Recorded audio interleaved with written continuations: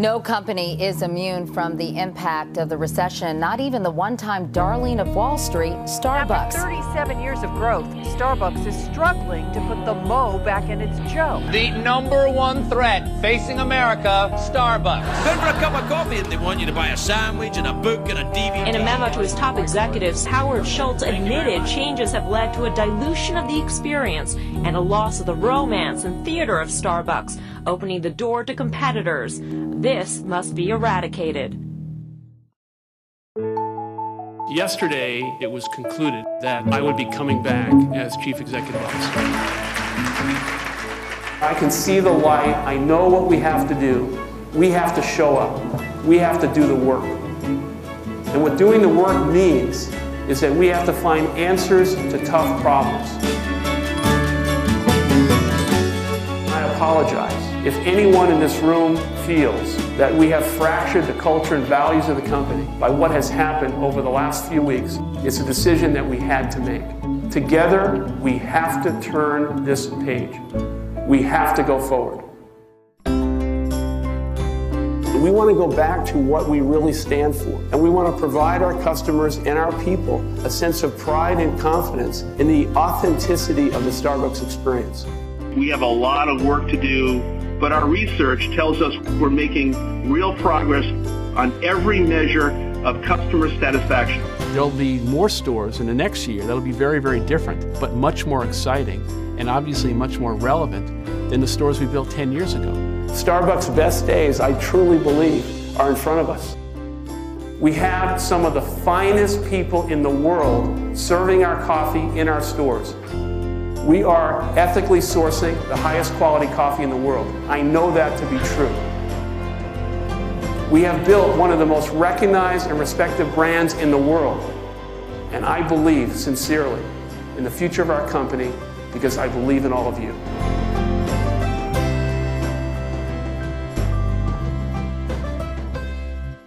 The President, Chairman and Chief Executive of Starbucks, Howard Schultz. Thank you. Thank you. Thank you. Welcome to London. Some of our former business secretaries may not know who you are. I can assure you we do, and it's a privilege to have you with us today. Let's just put a little bit of context on where we are. Starbucks is 40 years old this year. You have almost 17,000 stores and 200,000 employees. Over 60 million people in more than 50 countries pass through the doors of Starbucks every week. You have annual revenues well in excess of $10 billion. You recently announced record fiscal second quarter results, stating that your sales, traffic, and customer trends all point to the expanding power of the Starbucks business. Starbucks has an extraordinary history, and we're going to explore some of that history today. But I want to start by looking at where you started, and I'd like you to tell us a little bit about what it was like growing up in the projects in Brooklyn in the 50s and 60s. Okay, thank you. Good morning, and thank you all for coming. I really appreciate it very much. My story, I think, has been well told in that I grew up in what is entitled in America the projects, which is federally subsidized housing. Really, literally on the other side of the tracks. My dad never made more than $20,000 a year. He was a blue-collar worker. And I think I saw, as a young child, the fracturing of the American dream, in that, unfortunately, my parents were not educated, and they didn't have the resources to take advantage of what America really had to offer. And I think that really did shape how I would see the world. If I took you to where I grew up, the odds on me getting from there to here is not something you would have bet on. And I think I was very fortunate to put myself in a position to succeed, but also I've had a lot of luck, a lot of good fortune. But I do say in the book, and when I speak to young people, I think something that happens along the way is that people are somehow encouraged that perhaps they're dreaming too big or their dreams can't come true. And what I try and encourage young people to avoid is don't allow anybody, friends, family, even your parents, to tell you you're aiming too high. Because if you look at my story, it's not a Hollywood movie. It's real, it's authentic, and it happened to me. I'm not smarter than anyone else, and it can happen to you. Business is a team sport. It's not about one person. And I think I learned that on the sports field. And specifically what I mean is success is best when it's shared. You have to be willing, I think, to share the spotlight with others. And if you look at the entire history of our company, what we've tried to do, essentially, is build a company that would balance profitability with a social conscience, and that started with our people. And what we've tried to do, I think, more than anything else, is recognize that you can't exceed the expectations of your customers as an enterprise unless you exceed the expectations of your people first. Now, you use a word in the book that you say is not a word widely used in business. You use the word love. Yes. Tell us about your love for Starbucks. Well, you know, I've been giving pretty formal speeches in the last couple of weeks, mostly in the U.S., and I start off, my first sentence is, I want to talk about love. Now, I've talked to business schools, I've talked to business people, I've talked to CEOs, and they, you know, when I say the word love, I think they must think, well, you know, what is going on here? And what I want to try and say is that I want to explain to the audiences that I've spoken to that I love Starbucks Coffee Company almost as much as I love my family. There isn't anything I would not do to defend the company, to preserve it, and to try and enhance it. And I want people around me who have that same level of commitment. Now, I also link it to something else, which is the word humanity, because I think that somehow along the way, maybe because of the pressure of Wall Street or other shareholders, that we've come to believe that the sole responsibility of business is to make a profit. Now, I certainly believe that there is a deep fiduciary responsibility for every business to make a profit. But I think it's a pretty shallow goal if that is your singular focus and that is all that you stand for. And I also believe that you can't attract and retain great people if that's all you're in business to do. So the love and humanity is also about creating a value system in which the company stands for something in addition to making money, doing great things for the people that it employs and the communities it serves. And I've gotten into trouble a little bit about that, especially when I start speaking about the growing responsibility of business because of the pressure on local, state, and federal governments in terms of their ability to sustain the level of giving that they've given in the past, either to citizens or social service organizations. And I think as a result of that, and this is not a U.S. phenomenon, businesses are going to have to do more and they're going to be called on to do more.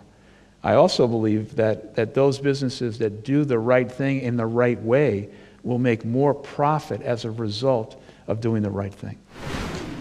Now, you had an interview with The Times, and the Times described you as the man who sells 11 million cups of coffee a day. It describes you as an emotional insomniac full of nervous energy. Is that an accurate description? I don't think so. I don't sleep a lot, and somehow people have run with that in a way that is, this great myth but no, I think I have a level of curiosity about our company and the world that is greater than the sandbox that I'm in. And so, I opened the book as an example with an experience that I had that probably 1,000 people would have walked by. But there was a twinkle of what I saw in the windows of that store that I had to investigate. And this was Aldo Lorenzi's cutlery store in Milan. And I opened the book with that because being an entrepreneur, I think you've got to be open to the world. And you have to understand that there's so many things out there and you never know that there could be something, a little something, that could provide you with a whole new way of thinking, a whole new roadmap. And when I met Aldo Lorenzi and sat down with him, Here was a guy who's close to 80, and he has one store, but that store is a shrine to what it means to being a merchant. And I wanted to sit down with him, despite the language barriers, and just be at the foot of the master for however long he would allow me, just to talk to him. And it's that kind of thing, I think, that I don't want to avoid being curious, and I want to avoid thinking that Starbucks Coffee Company and all of our people have all the answers, because the consumer has so many choices, and the consumer is walking by all of these stores, and they're seeing all of these things. And my interest is, how could we advance the company? How can we get better? And what else should we do in the future that leverages the infrastructure and the capabilities that we have beyond what we're doing today? Is it true that on a typical day you will work out at 4:30 in the morning? Yes. Not today, though. Wow, that's a lesson for all of us. I don't think my gym opens until 6, actually. I have one at home. Is it true that you drink 5 cups of coffee a day? Yes, that's true. And presumably you'd like all your customers to drink 5 cups of coffee a day. I would like that a lot. Because I would like to ask you about your decision in 2000 to step down as chief executive. Mm-hmm. Looking back, do you regret that? What was the decision-making process behind it at the time? Well, the truth was that Starbucks, since we went public in June of 1992, for 15 consecutive years, was basically on this magical carpet ride, in that everything we touched, almost new products, new cities, new stores, everything just seemed to turn to gold. And what I write in the book was that we were never that good. And in fact, the growth and success of the company in many ways covered up mistakes.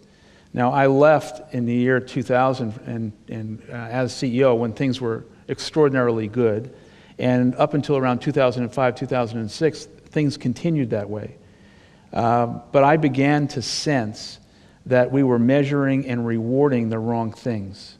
And in fact, growth, our relationship with our stock price and Wall Street had somehow become integrated into the core purpose of the company. And I wrote a memo to the then CEO, very good guy, and the leadership team at the time. And I should say I wrote hundreds of memos over the last 20 years.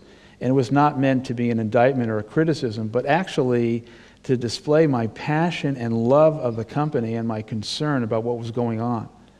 A few days after that email was sent, there was a knock on my door, and my world basically was completely turned upside down because the memo was leaked.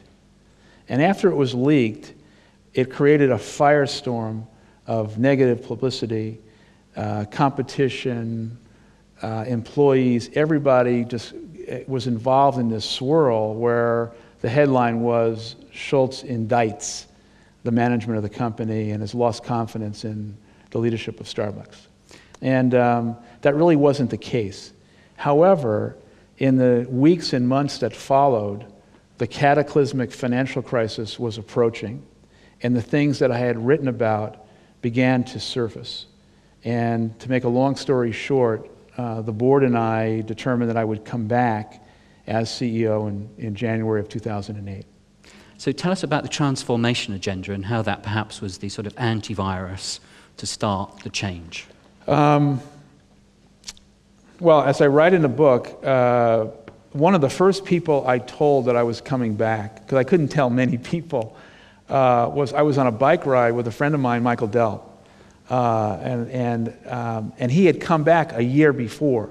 So he had been through all of this. And he said to me, I want to show you something.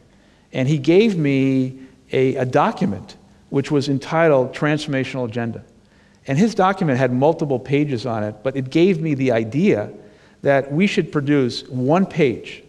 And that one page should be the transformational agenda of the company over the next 12 to 18 months. And whether you were a 20-hour part-time barista or a president of a division, you could look at this document and understand with great granularity exactly what it is we were going to try and do, how we were going to do it, and your role and responsibility in it. And that transformational agenda basically became the blueprint for transforming the company. But we had to reduce the focus and the attention to the lowest common denominator. And we also, I think, we are in a non-tech business. Starbucks has no technology. Anyone can open up a coffee store, and everyone has. And so we've got to create an understanding that our business is based on creating an enduring emotional connection with one another and our customers. And as a result of that, we had to recreate the experience in our stores. Now, we also made some very tough decisions and made some specific, highly unorthodox decisions. And one of the biggest unorthodox decisions we made at the height of our problems is we decided to close every store in America to retrain over 100,000 people at a cost of $7 million. Now, I can't tell you what people were saying in anticipation of this decision. They wanted to hang me from the roof. And then once the media got a hold of this, it was the beginning of the end. And the headlines were, the bloom is off the rose, Starbucks is over, they're retraining their people. But again, we were no longer deeply committed to the core principles of how we started. And as I said earlier, we were measuring and rewarding the wrong things, and one of them was transaction speed. And we're not in the transaction speed business. We're in the business, literally, of enhancing people's day by producing the world's best coffee. And we had to retrain our people. But the act of closing our stores and admitting to ourselves, forget the rest of the world, that we had work to do. And we feel so strongly about this that we're going to go back to the beginning and back to the core. I mean, this would be like, I don't know what the analog would be, but a company that produces a car saying, we got to go back to the assembly line and understand how to construct an automobile. I mean, it was unseemly at the time. But again, this was the beginning of transforming the company because we were going to have direct, honest conversations with ourselves. And this was a galvanizing moment for those 100,000 people in the U.S. Let me read out the mission, and I guess some cynical people in the audience might think this could actually be a religion. So the Starbucks mission is to inspire and nurture the human spirit, one person, one cup, and one neighborhood at a time. Tell us why that mission is as invigorating to you now as when you opened your first store. It was said, not by me, but it's a great line, and it's been evangelized inside Starbucks, that we've never been in the coffee business serving people. We've always been in the people business serving coffee. And I mentioned earlier that, unlike most consumer brands, the brand was really built by the experience.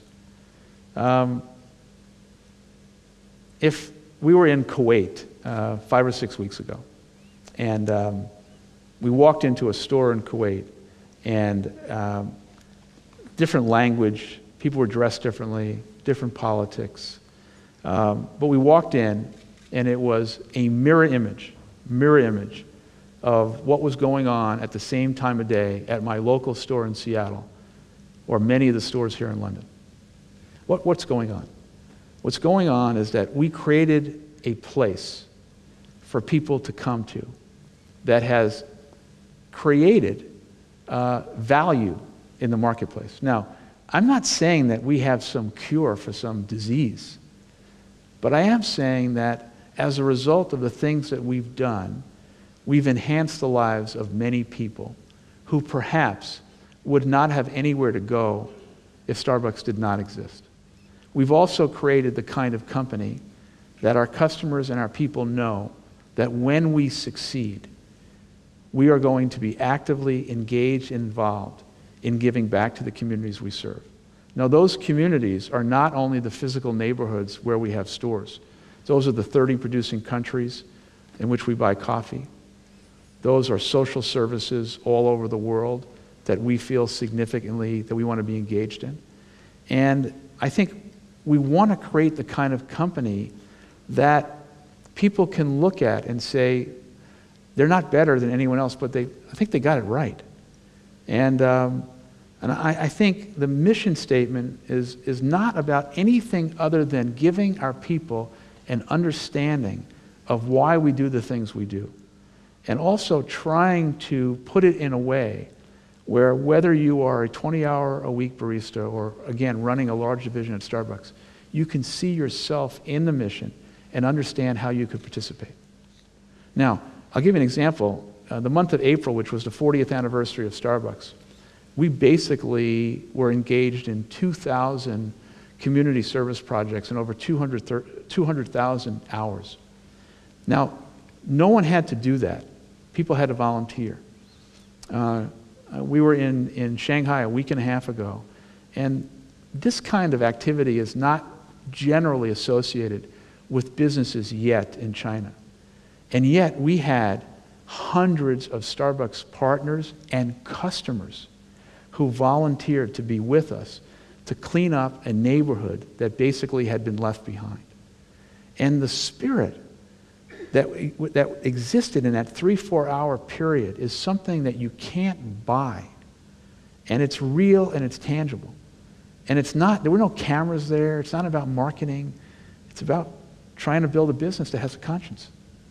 Howard, you're a boy from Brooklyn. You've achieved more than anyone might have thought ever possible. What is your ultimate motivation? What keeps you going, even now? I'm still that kid from Brooklyn. You know, I still have aspirations and dreams about the company and about what I want to achieve. And as I said, this is no time for celebration.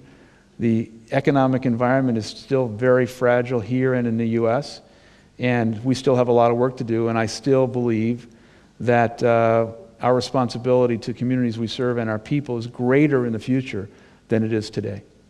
That's what keeps me going. Howard, you end your book by saying, Starbucks' best days are ahead. One cup, one customer, one partner, one experience at a time. It seems you have got back to what matters most, and we wish you continued personal and commercial success and happiness. Will you please join me in saying a huge thank you? Thank you very much. To Howard Thank Schultz. you. Thank you. Nice job. Thank you. Thank you. Thank you. Thank you.